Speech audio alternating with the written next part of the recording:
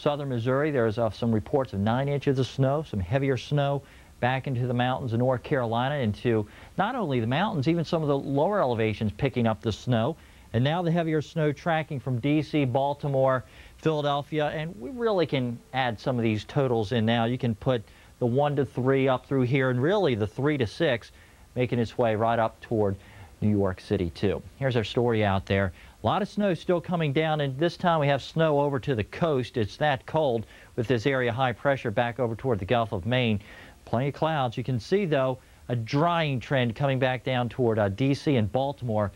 Precipitation is just about over in D.C. You can see one more band to come through, so maybe an additional inch of snow back toward Baltimore and D.C. then it moves away. Heavy snow falling, though, from near Philadelphia right up to New York City. Snow accumulating pretty quickly. I was talking with Nick Stefano, weather observer at High Point up in New Jersey.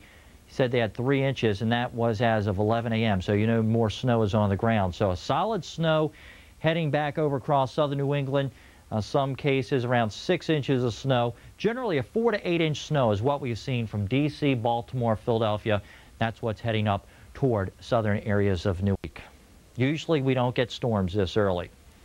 Very rare to get this up the mid-Atlantic. I lived in Baltimore for 18 years, and to get a snowstorm this size, certainly before the new year, before Christmas, it's a very rare sight. So we have a snowstorm heading right up the coast. I know for you in Boston it's not such a big deal, but as you head near New York and south of New York, you usually don't get the snow in this magnitude. Here's our radar picture, a closer view showing the snow.